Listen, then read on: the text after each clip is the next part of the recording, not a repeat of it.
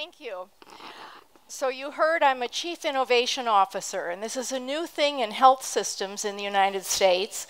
I've been here 5 years as the Innovation Officer, and I want to talk with you about the urgency of innovation. Some of you, maybe all of you, were struck seeing the news of the Germanwings plane that crashed into the mountainside with 150 lives lost. You may not know that in the US, in our hospitals, because of safety errors, that we lose one airliner every day. As a matter of fact, we've known that for about a decade. And I was a part of the group. They convened a national group of experts to look at this and try and understand both the causes and also what we could do. We got together and we wrote a report called To Err is Human. And in that report, we did our calculations, and it wasn't 150 lives. It was 270 lives that were lost every day in the US just in the hospitals. So that doesn't count ambulatory care. That means when people go to a clinic or to a doctor's office with various errors. And we sat there for about 18 months looking at this and talking about it, and we decided that what we needed was innovation. And a lot of that is technology, but a big chunk of it is changing human behavior.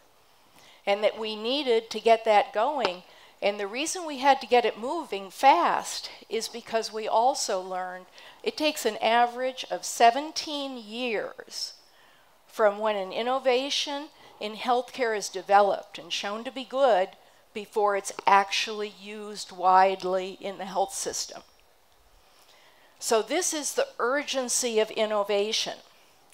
Now let me take this to a more personal story.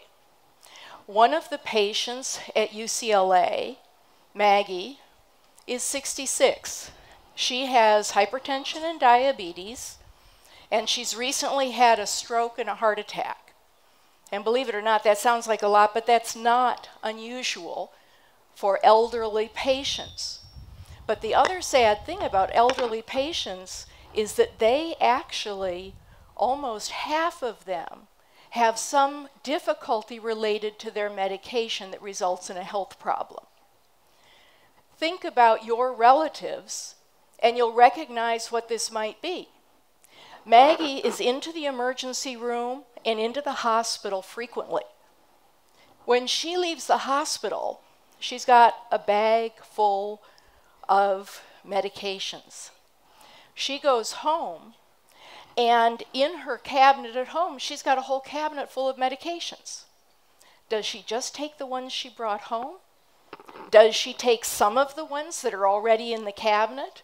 Some of the ones in the cabinet are her husband's, and believe it or not, lots of patients sometimes take their husband's or their spouse's medicine because they ran out and, well, their spouse has something like what they have, so maybe that medicine would work. So there's a tremendous amount of confusion. Given this, we have about $170 billion lost every year in addition to the lives because of these errors.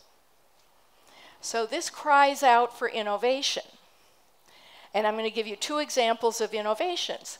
The first innovation is about 10 years ago, and it's about as low-tech as you can imagine. It was a brown paper bag. Basically, the doctors and nurses told the patients, the next time you come in, go to your medicine cabinet and scrape all of the medicines into a brown paper bag and bring it to us so we can see what you're taking and tell you what you should take and what you shouldn't. And in lots of research, that actually did make a difference. It was pretty good. But here we're asking people to change their behavior on a regular basis with no backup or facilitation. And if any of you are design and engineering students, you know that's not a recipe for success in the long term. So the second innovation that's much more successful and enduring is technology-enabled care from community health workers. Now, this may surprise you a little bit. This is not doctors. This is not nurses.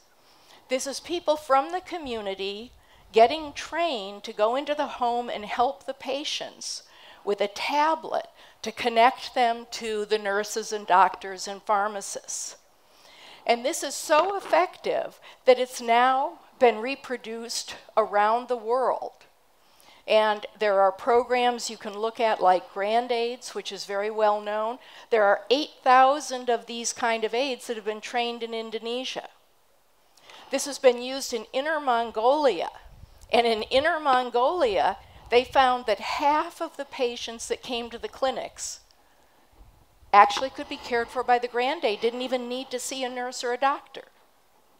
And it's used in Mississippi and Texas and now at UCLA. So this is an innovation where technology gives human beings the potential to be much more effective. And there is another innovation in Los Angeles by Partners in Care Foundation, which partners with UCLA Health, and they send home care workers into the home with the tablets. And in 5 states now, it's been shown to cut the problems that we were talking about enormously. So as a result, for example, of Grand Aids, you can cut by 60% the problems for those patients in 3 to 4 months.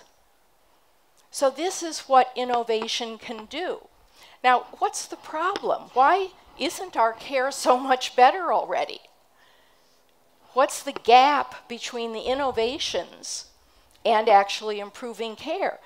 The gap is that a lot of people in healthcare never hear about the innovations. They don't know where to go to look. It isn't available. The number of them that get published in an academic journal are very limited. So the upshot is that at UCLA Health, we started thinking about this and what could we do to help? And I think the answer would be almost obvious to everybody.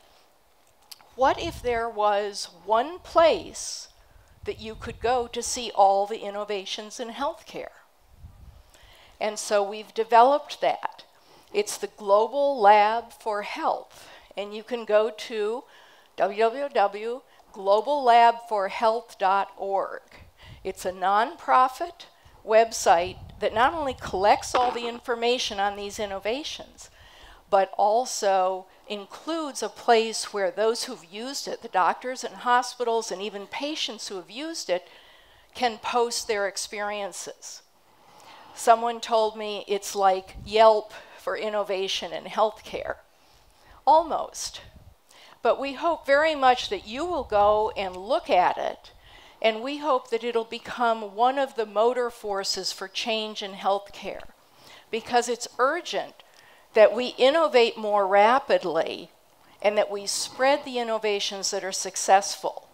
And that's what's driving us at UCLA Health, and that's what we hope the Global Lab will carry everywhere. So thank you very much.